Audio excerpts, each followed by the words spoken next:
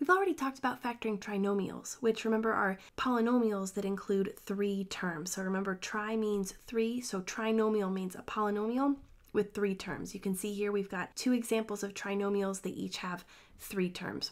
We've already talked about how to factor something like this, but only when there's no coefficient on this x squared term. The coefficient, remember, is the value that sits right in front of the x squared, or the x variable. So the coefficient on x here would be 16. The coefficient on x squared here is 6. The coefficient on x here is 10. So that's that coefficient number. And we haven't dealt with trinomials where we have a coefficient on our x squared term other than 1. We've always just had x squared plus these other factors here. So what do we do when we have a coefficient on the x squared? Well, we do the same thing we did before when we didn't have the coefficient.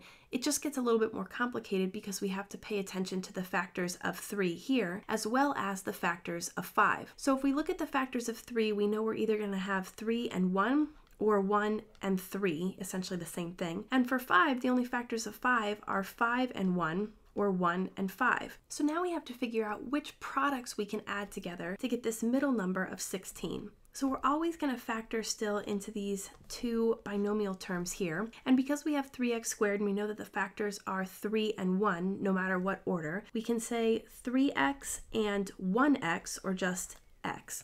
And that should make sense because if we multiply these back together, 3x times x gives us 3x squared, which is what we started with. So we have our factors of 3 and 1. But how can we get to 16? Well, we know that our factors of 3 are going to be 3 and 1 no matter what the order. So we've got 3 and 1 here, and we know our factors of 5 are going to be 5 and 1 no matter what the order. So it could be the opposite order, but we know we're going to have a 3 and a 1, and we know we're going to have a 5 and a 1. So how do we get to 16? Well, what we're going to do is multiply the 3 by the 5, because that will give us 15, and then we're going to multiply the 1 by the 1, and that'll give us 1. And when we add those together, 15 plus 1 is going to give us 16, which is the middle number that we have here that we need to get to. So we know we need to put the 3 and the 5 together because we have to make this 15, which means that our 5 has to go here, because if we put the 5 in this spot instead, we would never get it multiplied by this 3x. So we have to put it here so that when we FOIL, we have outer times outer. 3 times 5 gives us 15. So we have to put the 5 there, which means the 1 has to go here, so plus 1. And if we multiply this back out, if we FOIL it, remember we're going to do first and then outer and then inner and then last, like this when we FOIL. When we do that, we're going to get 3x times x gives us 3x squared. We're going to get 3x times 5, which gives us 15x.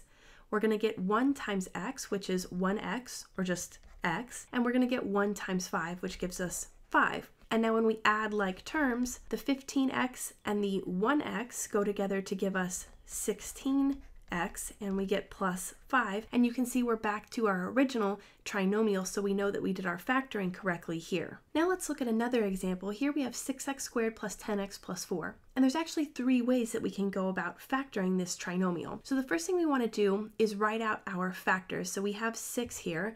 The factors of 6 are going to be 6 and 1, or 1 and 6, and 3 and 2, or 2 and 3, so 3 and 2. But either way, a 6 and a 1 or a 3 and a 2 are going to be the factors of 6. Our factors of 4 are going to be 4 and 1, or 2 and 2, and they could be in either order, but we're either going to have a 4 and a 1 or a 2 and a 2. So how are we going to combine these factors to get to our number 10 in the middle? Well, if we take 6 and 1 and 4 and 1, if we multiply 6 by 4 and 1 times 1, we're going to have 24 and 1, and there's no way that 24 and 1 are going to get us to 10. But if we do the 6 with the 1 and the 1 with the 4, we'll have 6 and 4, and that could possibly get us to 10. So we could do here the 6 with the 1, and we could do the 1 with the 4, and that would possibly get us to 10. What about here 6 and 1 with 2 and 2? Well, if we did 6 with 2, we'd get 12, and 1 with 2, we'd get 2. So we'd have 12 and 2, but we'd have to do 12 minus 2. One of them would have to be negative, and the other would have to be positive, and we know that that can't be the case because we have here a positive 4, and because this is a positive, we know our signs have to be the same. So we can't have a positive and a negative, so there's no combination there that'll work. What if we look at the 3 and 2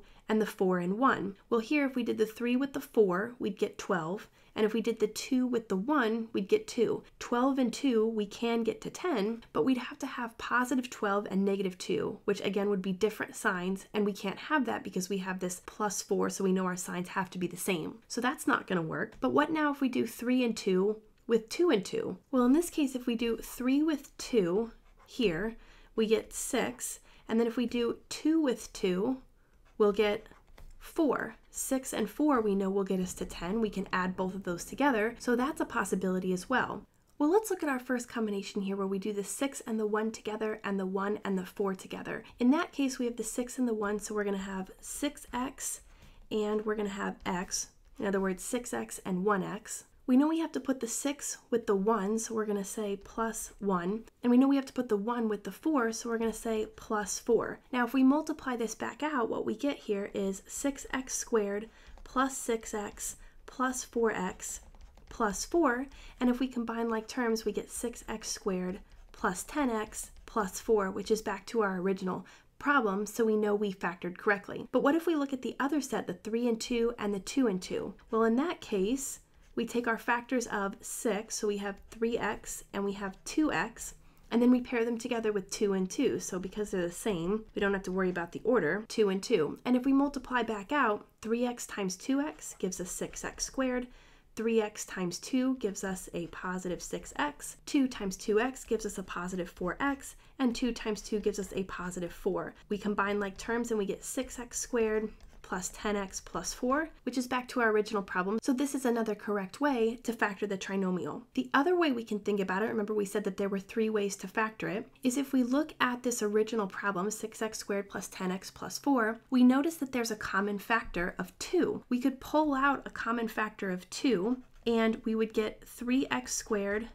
plus 5x plus 2 remaining when we remove that 2, when we factor the 2 out in front. And then we would need to look at the factors of 3 here, which would be 3 and 1, and the factors of 2 here, which would be 2 and 1. And we would be looking to get to this number 5 here in the middle. In that case, if we put the 3 with the 1 and the 1 with the 2, we have 3 and 2, we add them together, we get 5. So what we'd have here is we'd factor this like so. We have our factors of 3, 3 and 1, so we'd get 3x and 1x, or just 3x and x. And then we want to put 3 with the 1, so we'd say plus 1. And we want to put the 1 with the 2, so we'd say plus 2. And if we multiply this back out, we'll get back to our original problem. And you can see that this is true because if we compare this answer to the first answer we got, we have this x plus 1 factor here.